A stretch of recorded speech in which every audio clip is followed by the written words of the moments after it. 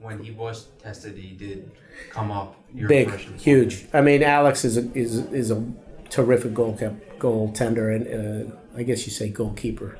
Tenders in the hockey business, and you know, to